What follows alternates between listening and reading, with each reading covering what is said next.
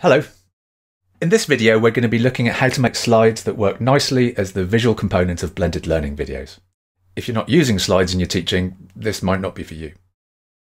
The good news is that it's probably quite easy to modify any existing slides you've already created for live lectures. It largely boils down to deleting a bunch of stuff, adding some annotations, and just thinking slightly differently about the role that visuals play in the delivery of your teaching. Unlike the technologies that went before them, like magic lanterns or 35mm or overhead projectors, digital slides you make in PowerPoint or Keynote aren't bound by the physical constraints of their analog predecessors. And although the default settings in these tools might encourage you to mimic the experience of clicking through physical slides, with a few tweaks you can use them to make visual content that's far more suitable for video. So let's have a look at a traditional PowerPoint style slide. This one's fairly clean, fairly nicely laid out, not too overcrowded. Nice logo, but it's very much mirroring a physical slide, and it's designed for a moment in time where we tried to make slides that could be used both for live presentations and for handouts. It's got a slide number, it's got a title, it's got my contact details on it, but the reality is you just don't need most of this stuff on the screen all the time, and most of these bits of decoration unhelpfully reinforce the idea that this is a discrete slide and not just part of a narrative. So you don't need the logo, that was there on the title screen anyway. You don't need a title, it should be clear what I'm talking about from what I'm talking about. You don't need a slide number or contact details or copyright notice, they can all go. If there's one bit to really get rid of though, it's this. It's the main text. And that just leaves you with a picture, and of course that would make this slide into a terrible handout, but nobody's going to print your video out anyway. The truth is that if a slide has enough context for it to be used as a good handout, it's probably a bad slide for live lectures or videos. The problem with having words on a slide at all is that people are going to try and read them. And if you're talking at the same time, you're inevitably asking your audience to read those words whilst listening to what you're saying. And that's just really hard to do. The best you can hope for is that they ignore either what you're saying or what you've written, and that just seems weird. There are three other things that could happen, but all of them are worse than this. For this next bit, try and read the words and listen along to what I'm saying at the same time, and you'll probably see what I mean. The first is that you're saying exactly the same words that are on the slide, and here you're asking your audience to listen and read, and then come to the conclusion that they only needed to do one or the other. And that's just wasted cognitive effort that they could have better spent understanding your message. The second is that the words on the slide have the same meaning but are written slightly differently to the ones you're saying. Now you're asking your audience to spot that these two streams of information are effectively the same if not identical, and that's a bad thing as well.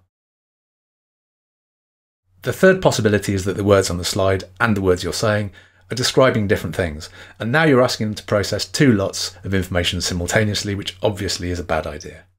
It'd be far better if they could just focus on what you're trying to explain and not have to worry about these kinds of unnecessary mental gymnastics. So just don't put words on slides. There are obviously a few caveats here. Sometimes you might be talking about a quote, in which case, fine, go ahead, put that quote on the screen.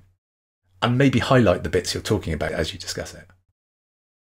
Definitions are similar, they're probably okay too. Labels on diagrams, fine, and we'll look at these in a bit more in a moment.